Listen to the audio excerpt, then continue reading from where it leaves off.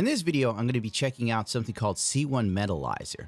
It's a very interesting powder, famed for making paints look more realistically metallic. If you look at the box art, you'll see a gold car of some sort. I don't know, I think it looks like a Ferrari. There we go, a beautiful metallic gold. So far in my test, I haven't been able to recreate that look, just so you know, so I cannot confirm nor deny that. And while I'm working on this kit right here, the Master Grade 1/100 scale Jagan. Oh, but no, this is a Jesta. What the hell is wrong with me? I have Jagans on the mind. I decided to use some of the C1 Metalizer for this video, for the sake of just doing it to do it. I will most likely do it again using spoons, which I just recently ordered to get a better look. Also, something I forgot while conducting this test is the fact that I laid down some aqua clear coat from Alcalad 2 on top of all the inner frame. So this may affect the overall look. Well, I think it actually did. It still serves its purpose because frankly, this metalizer powder, even used on a plastic, can make it look more metallic. But it works best with darker metal tones in my personal opinion. I have tried it on chromes and did not yield the results I was expecting. But not to be discouraged by this, I did order a different metallic powder said to work perfectly for chrome pieces. It's made in Taiwan. The name escapes me right now, but in a month from now when it finally gets here, I'll be sure to do an updated video to give you an idea of that. Currently, the instructions are pretty straightforward. You dip your little, whatever the hell these things called, an applicator, into the powder, and you do it in a circular motion. As you see, I'm not doing that because I don't follow rules. I set trends, I don't follow them. And I began going to work on it.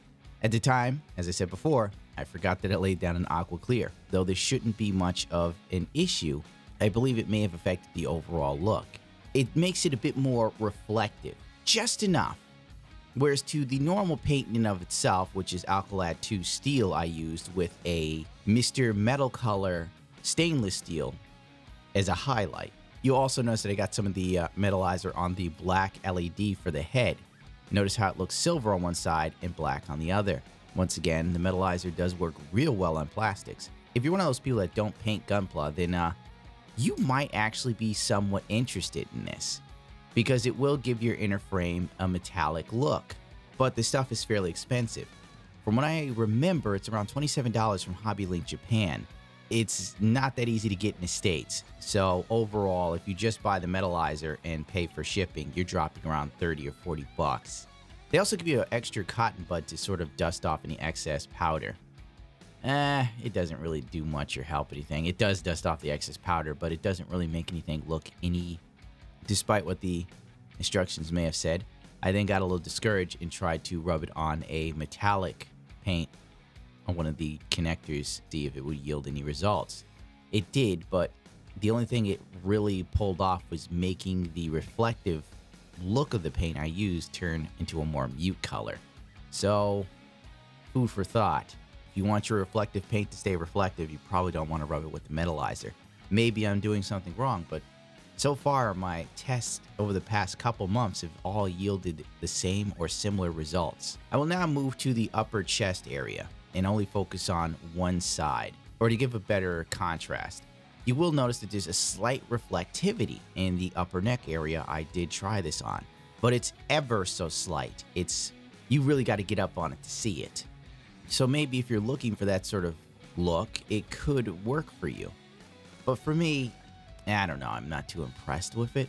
Also, and a little something, if you've highlighted any metal parts, i.e. if you laid down your base color and then did some sort of, as I said before, a highlight of a darker tonal metal on, panel lines, etc. in key areas, this will sort of negate that, I've noticed. Just something to remember.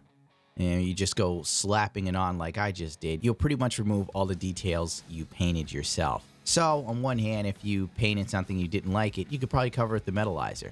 On the other hand, if you painted something and you like it, you're going to cover it with the metalizer. Don't worry about getting the metalizer on any of your non-metallic paints. If you rub it gently enough, the stuff will come off. But if you really work it in there, you're screwed. That's all there is to it. You're going to have to repaint or something. And that's about it, honestly. I did do some sort of comparison shots to try and give you a better look at what the reflectivity is like. This is actually very hard to pick up on camera. It looks better in person and more reflective in person than it does on camera. It's really just hard to define. But if the light's right, you can see that there's a bit more reflectivity. There's a bit more light coming off of that metal piece than the normal painted paints. So maybe that's where the magic lies. It actually gives a little bit of a metallic feel, just enough. Maybe I'm doing it wrong, but it really depends on how much you care. This stuff is, for an American to get it here, anywhere from $30 to $40. So is it worth $30 or $40 for something you might not see that well, or might not convey as well in pictures and video? I don't know. But as I've always been on the quest to make my Gunpla look very interesting, if not trying to be one of the best in the game, I've invested a lot of money in learning processes, and I figured I'd share it with you. As I stated before, I'm going to try and do this again, but with a better testing result, if you will. I'm going to use spoons in a multitude of metal colors, because this stuff only works in certain situations in my personal opinion, and not all of them.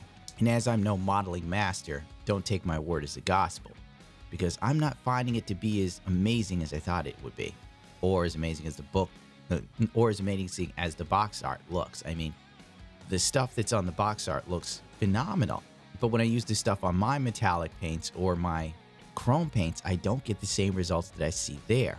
I'm quite confused, but whatever, trial and error. I'll figure it out at some point, right? Well, rate, comment, and subscribe only if you so choose to. If not, to hell with it, you know, because that's just my vibe. And I will catch you guys in the next video, whenever that will be. Sooner rather than later, most likely.